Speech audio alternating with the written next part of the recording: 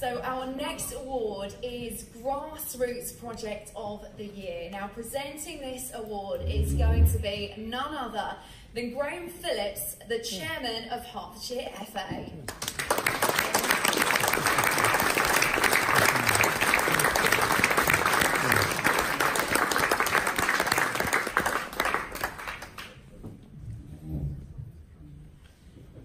Thank you very much, Graham, for presenting this award. It's an honour to have you here as well.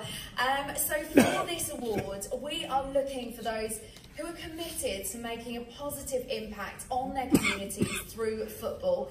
Our winners are actually a club that was founded following a personal tragedy. Now, with the loss of a child being the inspiration to start something that was dedicated to helping others. The club exists to raise funds for a charity supporting families going through miscarriage, stillbirth and child loss as well as providing a place where those who have been affected by these issues can come together to help cope with their grief. It's an amazing story that shows how football can actually be part of something much, much bigger than just playing the game itself. And the love of the game can bring people together in the worst of times and actually inspire them to work together to help others. So we're pleased today to welcome Hartham United as our Grassroots Project of the Year. Hartham!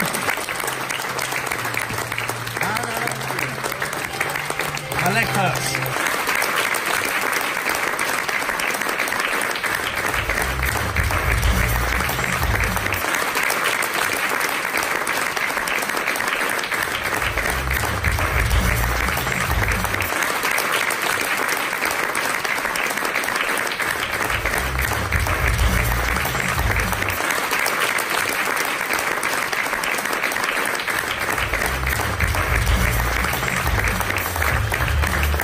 So congratulations.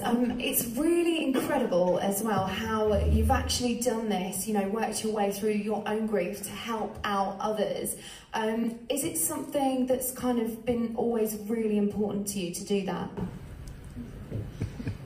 To be honest, since it all happened, we couldn't work out a way to remember Alfie. So what we did was we started up a club.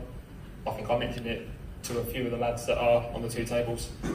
And the response we got straight away from sending 2 text messages to getting 30 plus players come together and want help, and then it grew and it escalated, and during the season we had 2 completely random people that I'd never met, that you'd never met, who opened up about their loss and they wanted to get involved.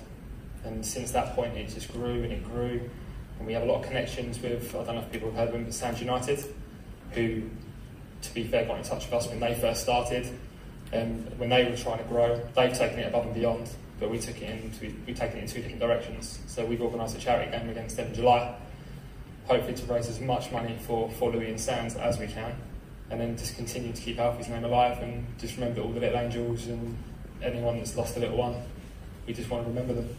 That's absolutely incredible. And you mentioned actually sort of the money raised. Do you have sort of an amount that you've raised so far? Do you have an idea?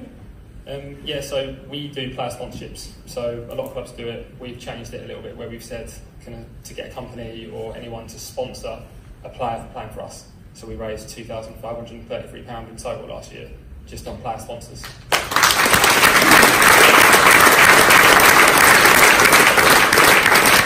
I mean, that is absolutely incredible, and you're obviously both very inspirational. Just though, before you go, there might be a lot of people thinking, how do we sort of find out more? Have you got anything, social media or website or anything like that?